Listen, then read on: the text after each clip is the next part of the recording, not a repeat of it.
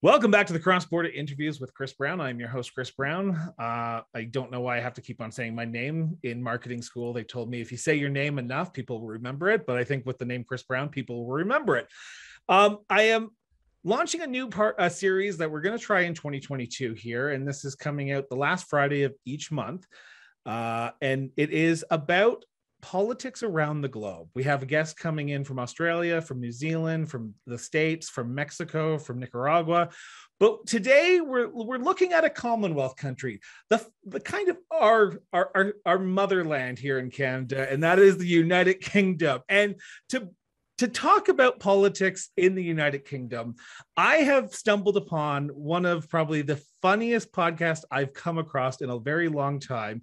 And that is sorry, I'm going to get this fucking wrong. Pardon my French. I'm already swearing 2 minutes into this. The Partly Political Broadcast Podcast. I just want to make sure if I'm saying that right. And the host of that is on the show today, and that is Tiernan Douieb. I apologize if I just pronounced your name wrong. And Tiernan, thank you so much for doing this. Thanks tons for having me. I'm enjoying your sort of the pronunciations of everything so far. It's brilliant. And I'm also just horrified that we're the mother country, but I suppose everyone has issues with their parents, don't they? So that's sort of it's fair, yeah. Hey, yeah. we always have issues with a lot of things as Canadians, but we're so silent about it, and we're so nice about it, but we don't say it openly. Unless it's on Twitter by a hashtag. That's it, but that's what we know. That's what we know about you, is that you're always nice about, which I think is the big and important difference. I could cope with a lot more horrible politics if people were nicer about it. I think, if you know, sometimes I miss the bare, just the smiling with the barefaced lies. That's what. Which, as Canadians, we are well versed in bold-faced lies. But I want to thank you for doing this. Like I told you in our pre-interview, this is kind of a new guinea pig project for myself. So this is going to be completely off the cuff. I want to talk about politics around the globe, and I want to start with the United Kingdom because, let's be honest, there's kind of a big thing that's going on in UK politics right now with your Prime Minister Boris Johnson, and that is Partygate. Okay, before we even get into what Partygate is, I want to just preference this with my listeners, for those who haven't listened to any of your shows. Do you fall on the political spectrum somewhere? Yeah, I'd say. Well, I'm definitely left wing. I never really know how far. I'm a bit of an arsehole, and I'd say I'm a humanist. I would really like it if us as a species could survive and not be shit to each other. That's generally my political views, and then they go into various areas depending on the sector. But I think a lot of I'm a comedian by nature, and you do get.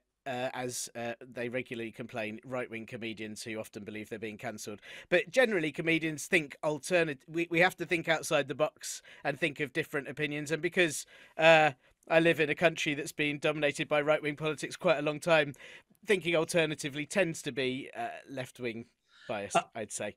You the podcast, the partly, and I should say, because the reason it's called that is because here, when you have a TV advert by a party, and it's probably the same in Canada, but it's called a party political broadcast. So I called mine Partly Political Broadcast because it is less political and a mess.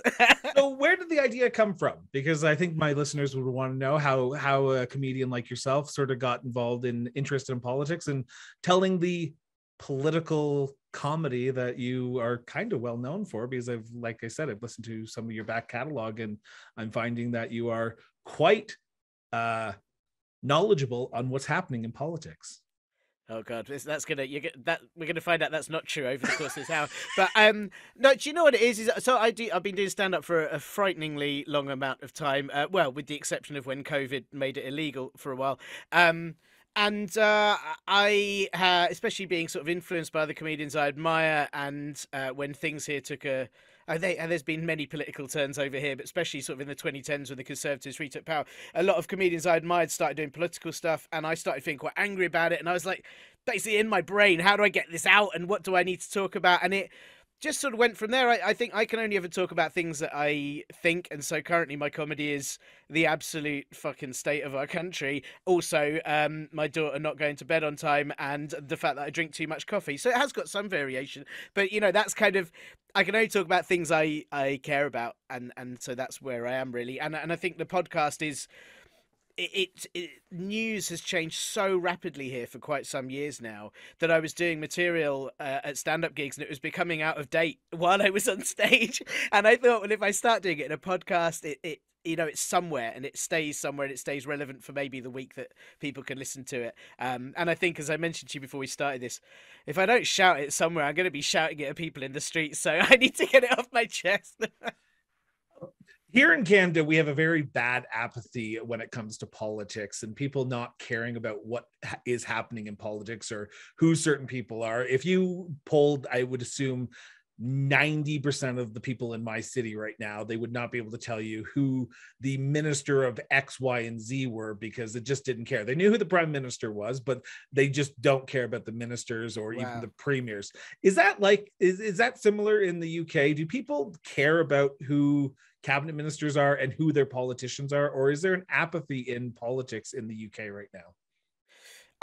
It chops and changes. I think that there was a massive problem with apathy, but then issues, especially issues like Brexit, made people very switched on to politics. Perhaps not necessarily knowing everything that they should about the politics, but it made them very aware of it. And I think that for better, for worse, it's definitely for worse, but the fact that we've got characters like Boris Johnson as our Prime Minister, we've got some quite outlandish, rather ridiculous people.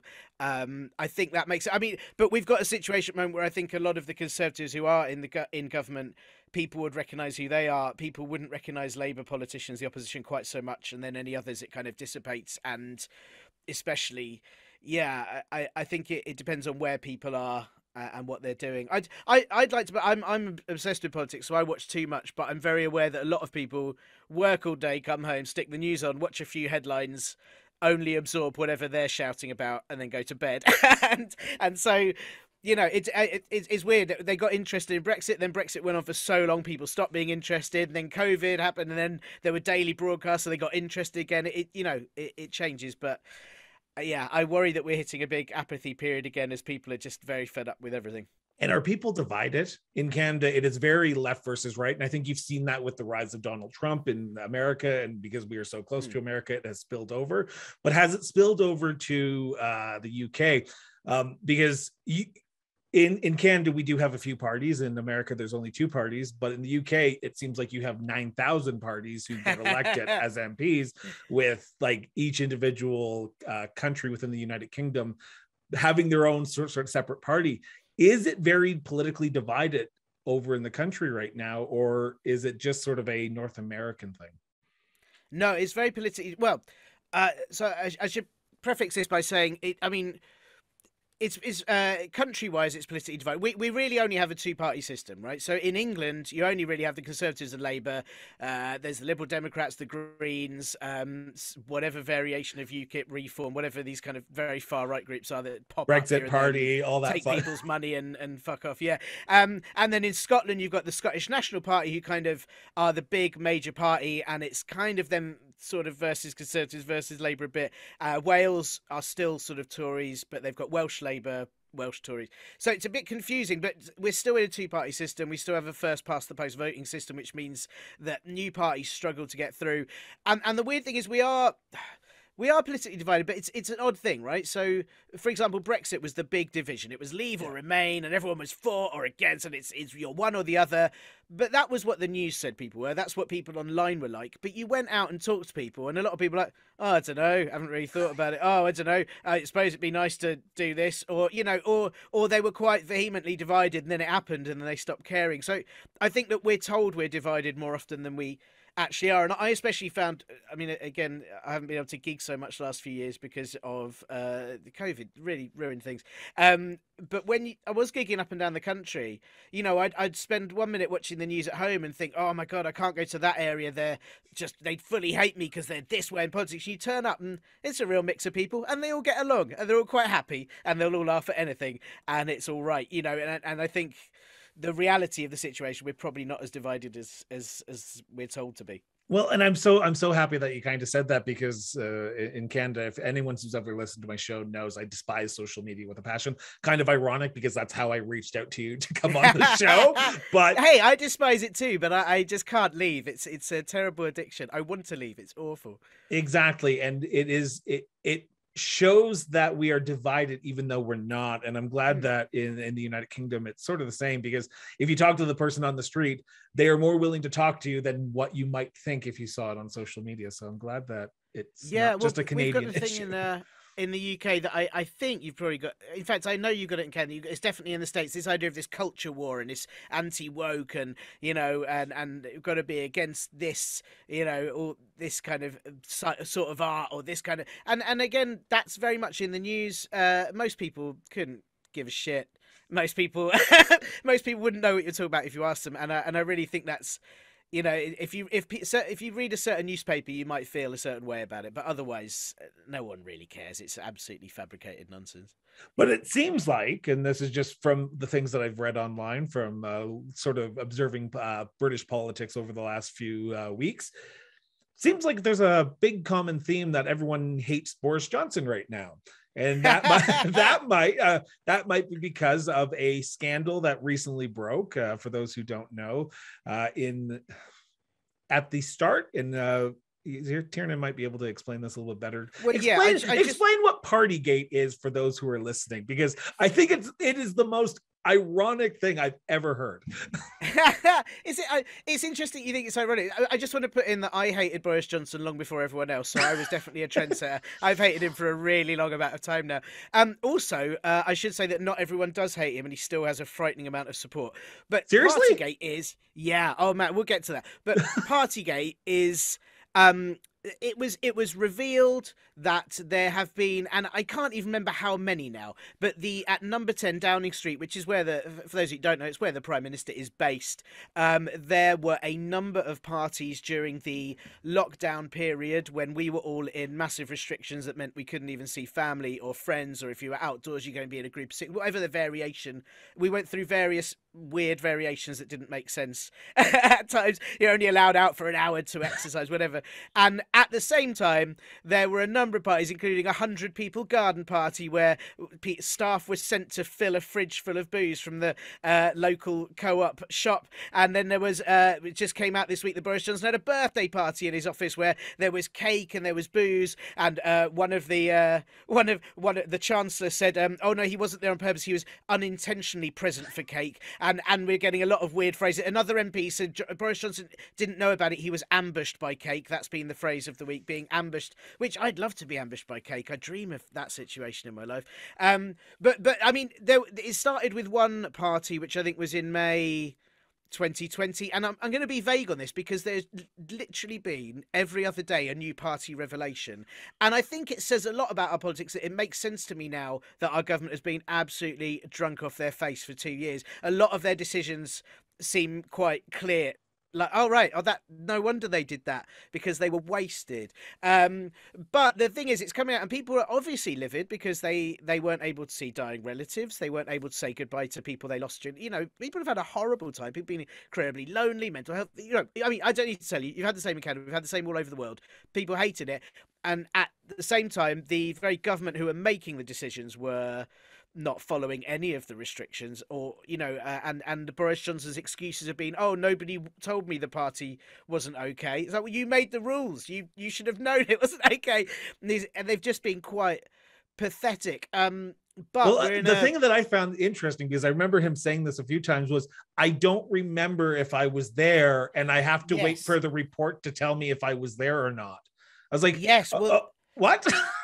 There was a particularly weird one where it happened on the night before the Queen. The Queen was the next day had to go to the funeral of her husband. She had to go by herself. I think actually, let's be fair, she made the choice of going by. She was allowed exemptions, but she said, "I'll be like the rest of the public and go by. Attend this by myself." And she had to sit. There's a very sad picture of her sitting in a church by herself, all in black, mourning her husband who just died. And at the night before, Conservatives were having a party, and then they apologised to the Queen, but they denied the party and wouldn't say what they apologised for, which is the weirdest. Oh, we're sorry. What for?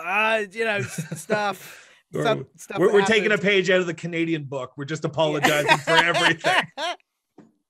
Yeah, so it's been weird. And yeah, Boris Johnson has denied being at the party and then sort of admitted if he had been at it, it would have been wrong, but he can't confirm he was there until the report comes out. And we're speaking on the day the report was meant to come out, but it's been delayed, and the police weren't going to investigate it, but now they're saying they will, but that might delay the report. It's a massive mess, and everyone's stalling for time. And while they're stalling for time, people are getting bored and starting to like Boris Johnson again simply out of boredom.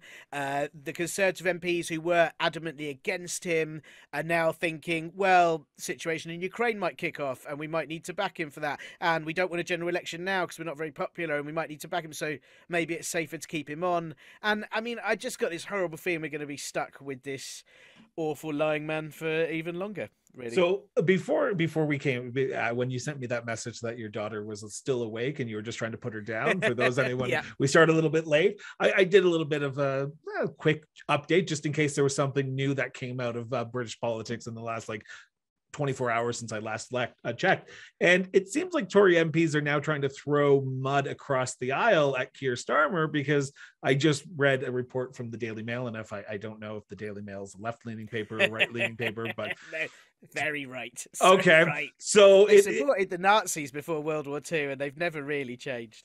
Okay, maybe I shouldn't mention them. But it was revealed that Keir Starmer, the Labour leader, had actually also had a party as well. So Conservative MPs are trying to sort of bash him to take distraction away from Boris Johnson.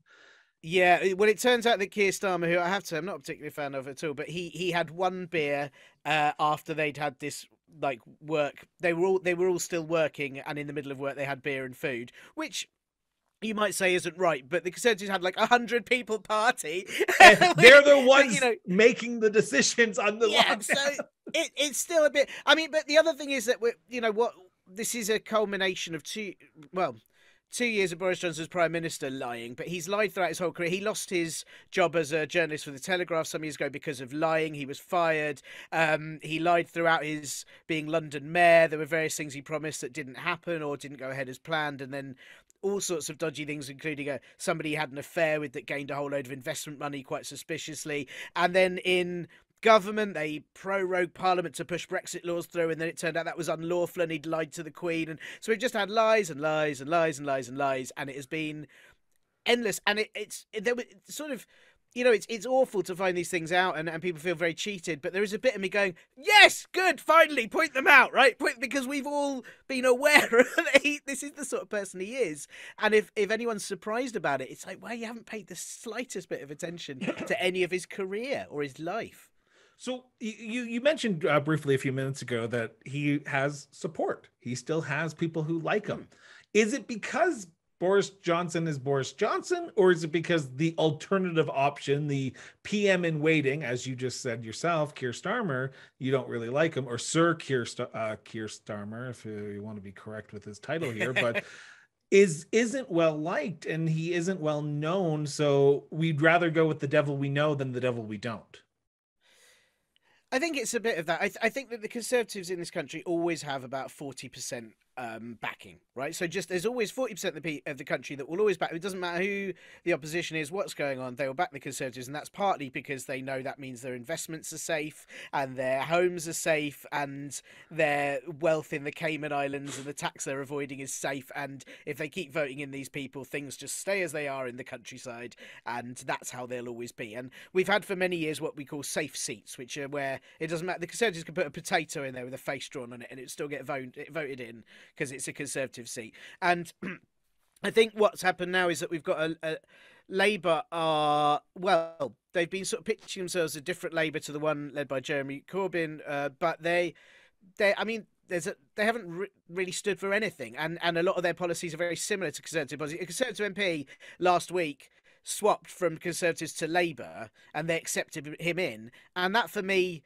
some people are like, brilliant, yeah, they're showing Boris Johnson. I was like, no, this means the parties are the same. This isn't a good thing for our democracy. If you can just switch between the two with your policies, it's not really an opposition. But I think Labour, my view is that they don't really come across as standing for anything or doing anything. And right now they seem to be winning support. They're higher in the polls than Conservatives considerably.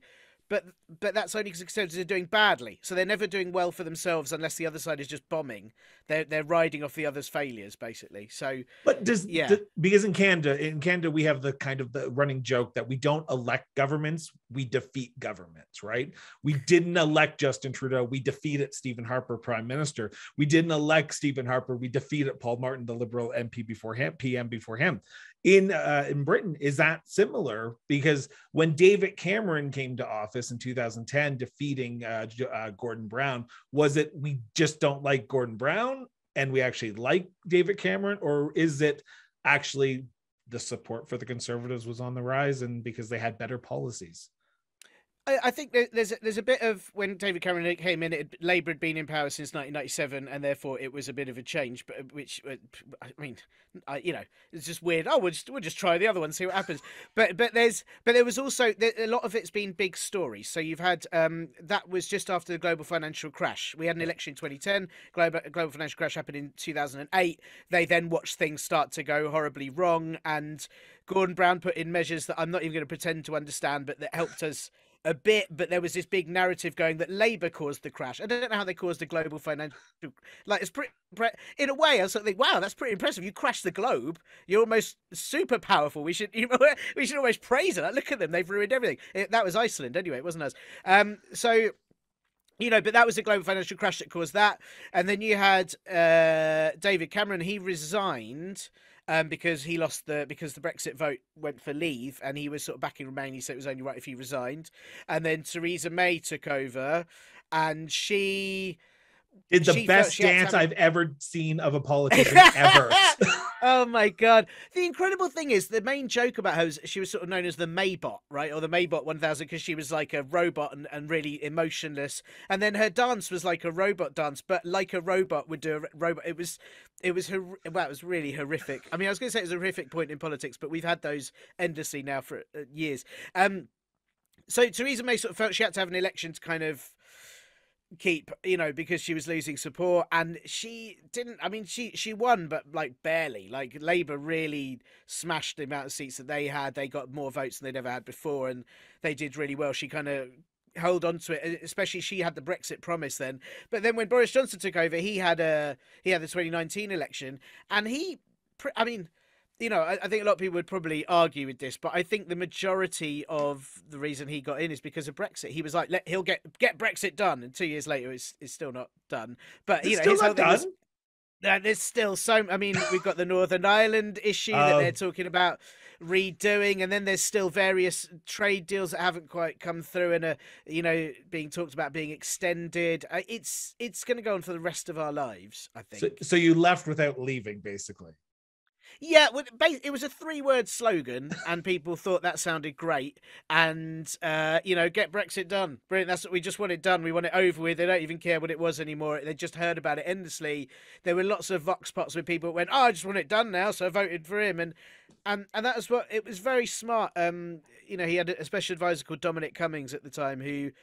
There's a film about with Benedict Cumberbatch and as him, which is I mean, Jesus, yeah. If you see pictures of Cummings, and I don't know how they got to that anyway, but it was really clever 3-word slogans, a bit like Trump had "Make America Great Again." We had "Get Brexit Done" and "Build Back Better." We've had all these 3-word slogans that have just kind of hypnotized people into doing it, and yeah, so that's been it's always we always have people have got a very goldfish memory, and they go, "What's the last thing that happened? That was terrible." We'll ignore the previous years of, our current Conservative government kept saying, "Vote for change, vote for us." It's like, but you've been in since 2010, and how does how's no one realised this?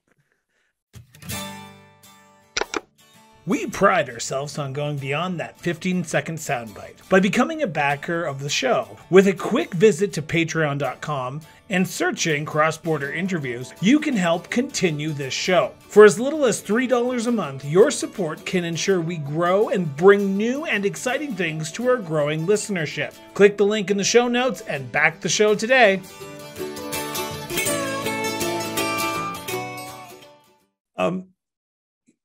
Traditionally in British politics, from an outside observer from Canada, you seem to elect governments for X period of time. So 10, 15 years. I'm just thinking of Thatcher through the 80s, then Major, and then you got Tony Blair and Gordon Brown, 97 to 2010. You got 10 years. Could this be the end of the Conservative reign after this next election, because you are seeing the Labour lead in the polls? Or let's be honest, there's always that one party that has the football and finds the way to fucking fumble it right at the 10-yard line. So football reference, as in American football, not sorry. Yeah, no, I got that. It's all right. It's it almost works for both. Yeah, but Labour are really good at self-sabotaging. They're really good at tearing themselves apart, which is what they've done consistently for years now. But also it's more than that, in that even if Boris Johnson goes and we get a new leader, we don't have to have an election. There doesn't have to be an election until 2024, right? So they could choose to have one. They could say, well, we've got a new leader. I'd like to pretend they've got some morality and would think, well, it'd be, we should have a new election because there's a new leader, but they probably won't. So by 2024, that gives 2 years for everyone to forget about what's happened and something else to have happened. I mean, it's interesting. I think so many people have had increasingly worse lives in the last 10 years. Not just because of the pandemic. There are a whole load of people that weren't supported during the pandemic in this country that have had horrific time. But then we've got all the people that are in high-rise flats that have had flammable cladding that hasn't been dealt with. We've got more children in poverty than we've ever had before, more food bank use. The property market's impossible. Young people, a whole generation of young people, pretty much everyone under 40 is unable to buy a house unless they've got masses of inheritance. And a lot of people are feeling very betrayed, very worried about our health service. I could quite literally list for hours all the things that are falling apart, and it's quite worrying. And I think we've also, which people don't care about as much, but we've just had this policing bill, which for listeners, we've got the House of Commons, which are our MPs and our Prime Ministers, and we have the House of Lords, who are unelected peers, which didn't come up during Brexit. Was all about getting rid of unelected peers, but we were fine with the House of Lords and the Royals. It was very confusing. And the House of Lords, who normally are criticised because they're unelected and anyone shoved in there, but they've blocked this policing bill, which is brilliant, because the policing bill is going to ban all protests if they can be deemed annoying. And the term annoying is incredibly vague, in that if one person goes, it's a bit noisy, banned, and you can be arrested for up to 10 years for taking part. So it's a complete sort of opposition to democracy. If you can't have protests, we aren't a democracy anymore. And the government have been rushing this through, and Labour have sort of not been turning up or occasionally opposing it, and now the Lords have blocked it, and hopefully something will happen. But we've got these quite draconian bills coming through. We've got that, and the High Court has just blocked the Nationality and Borders Bill, which basically can have anyone with dual citizenship have their British citizenship taken off them without any case or without any warning. And the High Court's just blocked that today, thankfully, but it still might get pushed through. So these are quite scary policies. So all of this is going on. Oh, sorry. No, I'm going to ask a very stupid question here. What the fuck's going on? What the fuck's going on with your government if these are the bills that they're putting forward? Is this what the majority of people want, or is this just what the Conservatives think they want? I find it difficult to say, because I think our government are majority populist, and I think there's definitely been some interesting moments where they've back down once people have realised what they're up to, which I would say is maybe makes them a bit lower than fascists, because I'd have thought a fascist government wouldn't care and would push through anyway, and these guys are so cowardly that when we had an MP who was doing two jobs at the same time and lobbying and was being investigated, and the MP said, rather than him be investigated, why don't we change the investigation procedure, which is it's very corrupt right now. And that caused an outrage, but it caused an outrage because it was in the press and the press focused on it and people got upset, and then it turned around. This MP had to resign. But if people aren't focused on it, people don't know about the policing bill, people don't know about the borders bill. I think they would be livid if they did. You'd hope they would be. But it's very scary. There's some really very fascistic things coming through. And at the same time, the government seem largely just concerned with their own money and their own future and what they can get out of it, I think. And that was the same with Brexit. A lot of them benefited from Brexit. A lot of them, like Jacob Rees-Mogg, who's sort of like a Victorian villain. He's like a sort of evil Where's Wally of a man. I feel like he should be twisting his, like, if he had a mustache, he'd be twisting it at all times. He doesn't have a mustache, which I think is weird. It's like the one thing he needs a top hat and a mustache to finish the child catcher image. And but he's got investments in sort of Ireland, I think, that were boosted massively. So there's a lot of really corrupt things are happening. People were given PPE contracts because they just knew someone in government, even though they couldn't supply them. And it's really terrifying. Those things are really terrifying, and I try not to be just constantly worried about them.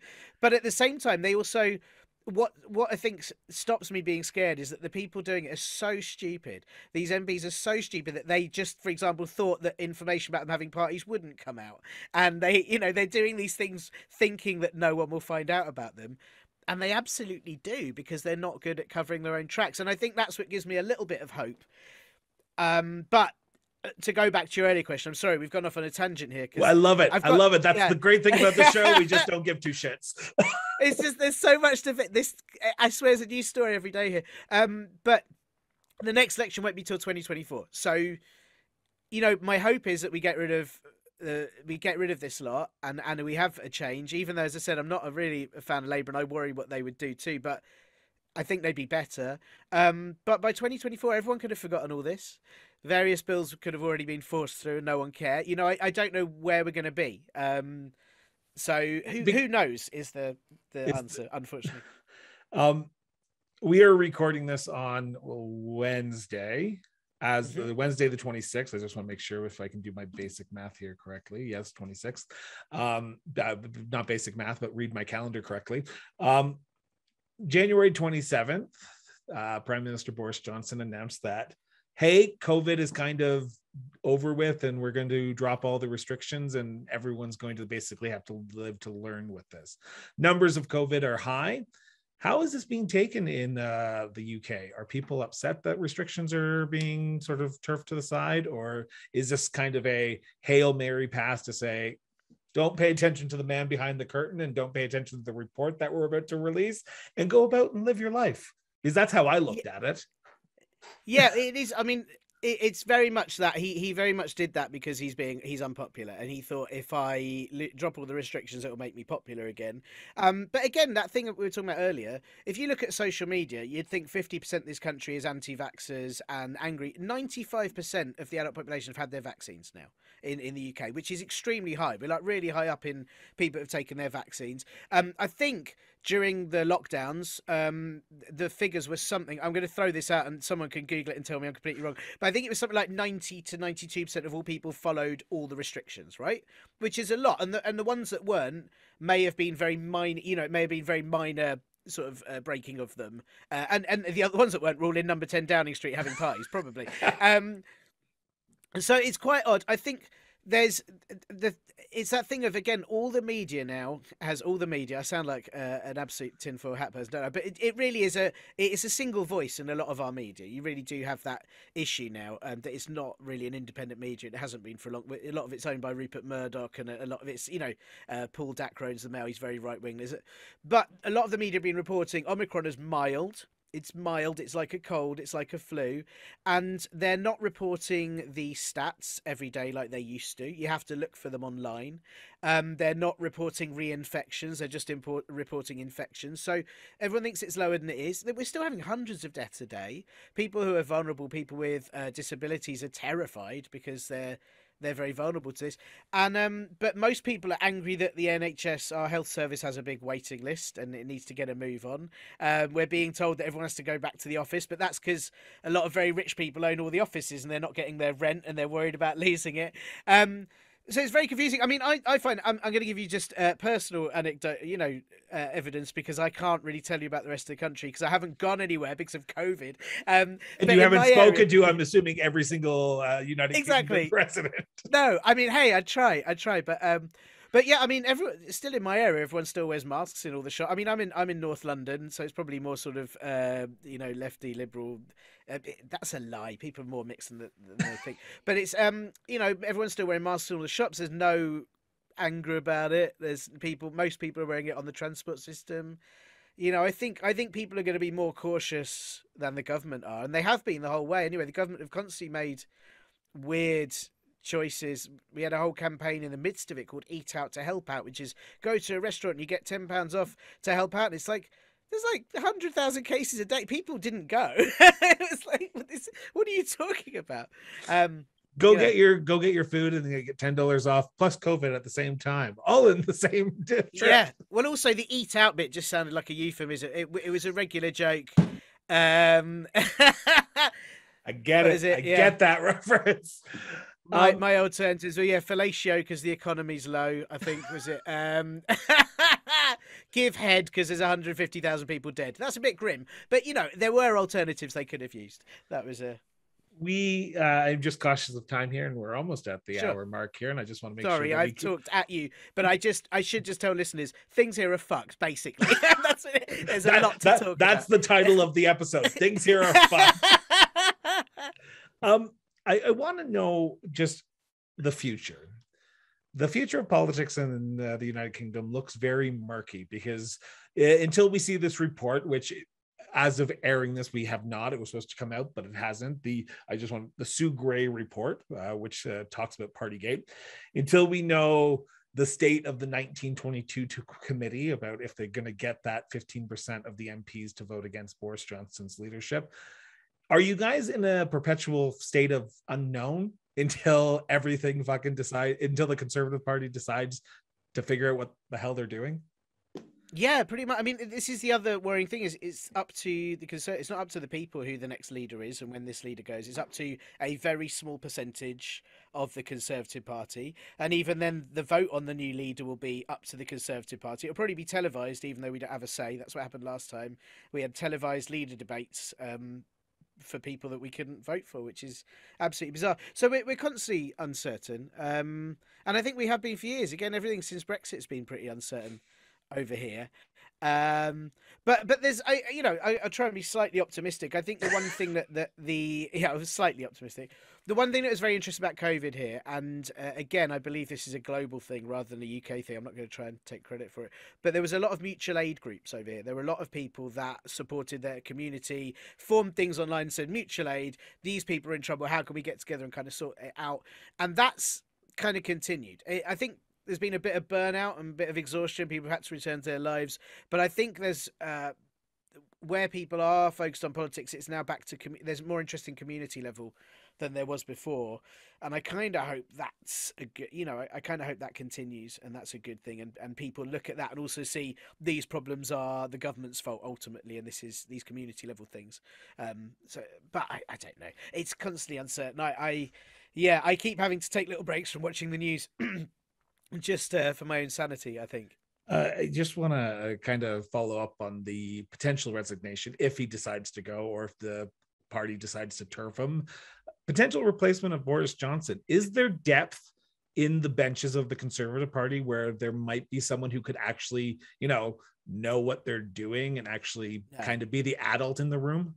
No, absolutely no. No, the people that are currently being pitched, we've either got the Chancellor, Rishi Sunak, who was more interested in money than saving lives during the pandemic. He was absolutely just about making people go to work and getting rid of restrictions as quickly as possible. He's incredibly ruthless. He's also a multi-millionaire married to a billionaire, and has perfect opportunity to be prime minister. Wants to privatize our healthcare. Yeah, he's a really but he's being pitched as the sensible one, and for a long time his nickname was Dishy Rishi because various newspapers told us he was attractive. So he's one of the contenders. The other one is a woman called Liz Truss, who is, I'm probably too harsh on my podcast, but I genuinely think her head is entirely air, and I think she's the sort of person that would repeatedly walk into like a closed glass door several times before realizing it wasn't open. She just appears, she's her main things that she's done is she's got post-Brexit deals that are considerably worse than any deal we had before Brexit, and then claimed their victories. So we've just done a big deal with Australia where we've got absolutely nothing out of it, and Australia will now be able to provide all our lamb and beef and completely ruin our farming industry. We might get Tim Tam biscuits apparently, but that's it. And you know, she's done a really terrible job, and mainly she seems to go around the world and take selfies of herself. We have a prime minister who does that, so don't worry. We have a prime minister who goes around the world and takes photos. Oh wow! So maybe she should be the next one. Then maybe that's the global trend. But yeah, it's and weirdly, our former health secretary who was did a lot of very dodgy PP contracts to friends. He had to resign because he had an affair that was caught on CCTV in the midst of the pandemic when you weren't meant to be seeing anyone, and he was cheating on his wife. He had to resign, but now he seems to be doing lots of publicity stunts to pitch for leadership, as though everyone might just forget. So we're going to be given an idiot. It just depends on what level of idiot. And I don't think it will be a worse idiot. It might be an idiot that brushes their hair, which would make them slightly better than Boris Johnson, I think. It's very hard to say. For my last sort of segment here, I'm going to pitch you a few names, and I want your honest, which you totally haven't given your honest opinion in the last hour of talking so far. But I want from a British perspective, because as Canadians or Americans, we see your politicians and we kind of hear who they are and kind of make our own assumption. But from your perspective as a British man, as a British comedian, I want to know your thoughts on certain politicians, if you don't mind me asking. All British politicians, okay? Okay. Yeah, and I'm going to start with the big one, because this is the biggest one I think everyone's wanting to know. Nigel Farage. What the hell? Oh, Jesus Christ. Is that literally all you have to say? Yeah, he's just such a fucking chancer. We call him a chancer or a grifter. He is 100% wherever he thinks the money is going to be. He's very good. I give you a really big example of Nigel Farage and who he is as a human being. He has spent a long time standing on beaches in our country, pointing at asylum seekers coming in on dinghies and claiming that they're somehow destroying the country, even though they normally end up in a detention centre for 3 to 4 years and are given a wage much lower than the minimum wage and aren't allowed to get a job or any legal defence or any healthcare. Somehow they're taking over the country. I don't really know. Again, if they're that powerful, maybe we should be scared if they can do that. But he stands on the beach and points at them, and he's been saying we need to have an immigration system like Australia. And then he's gone to Australia and defended Novak Djokovic, complaining that their immigration system was horrific and why won't they let in a foreign immigrant just because he doesn't want to be vaccinated. Well, which is it? And he absolutely has no morals. He's got no conviction. He will just turn up wherever he thinks there is money. He's very much a sort of, less performative Alex Jones kind of figure in the UK, I'd say.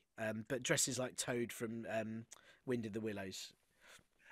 Nicola Sturgeon.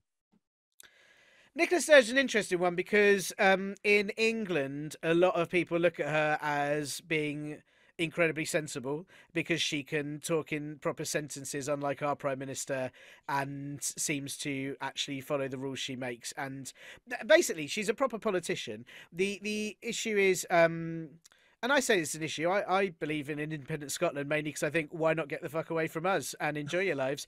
But there are issues about an independent Scotland. I won't get into that here. That's very complicated. And she is very pro-independence and no qualms about that. And there are issues with the SNP and what they're doing with education and healthcare in Scotland, and that they're not, that they, I think, compared to our government, seem very left-wing, but in reality they're more kind of centre-right, and are pushing through some things people are worried about. But as a human being, oh my God, she talks properly and it's brilliant. Someone who can put a sentence together or two in the exact same paragraph Our and go, bar what? is really low, Chris. It's really, really low right now. And, you know, that's the thing. If we get a new Conservative leader that just talks properly, we might all go, oh, thank God for that, and forget about it. I'll leave it at that. I guess the last question for you is this: how can people listen to your show? How can people reach out? Because I follow you and you're quite a funny guy, and I've enjoyed the last hour of talking. So how can people learn more about yourself? Well, if they haven't been put off by our chat, it's the podcast is called Partly Political Broadcast. It's on all the podcasts. Wherever you get, as people say it, wherever you get your podcast from, it's probably one of those, Apple, Spotify, all those big places owned by people that go to space all the time.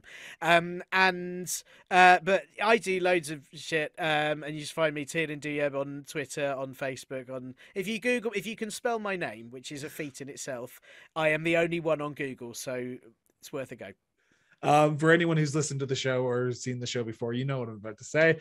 Links to Tiernan's Facebook page, Twitter, Spotify, Apple Podcast, all that stuff, his website in the show notes. So scroll down, follow him. I highly recommend it. Listen to his podcast as well, Partly Political Podcast or Partly Political Broadcast Podcast, because on Twitter it says broadcast. So I got to make sure I say broadcast so people aren't looking for a certain podcast that doesn't exist. Tiernan, thank you. Thank you so much for doing this. Thanks, Tons. That was a joy. I hope I haven't just shouted at you for an hour. As a Canadian, I apologize for anything I've just said. For everyone here at the Cross Border Interviews with Chris Brown, have yourself an excellent day. Have yourself an excellent weekend. And remember, guys, just keep talking.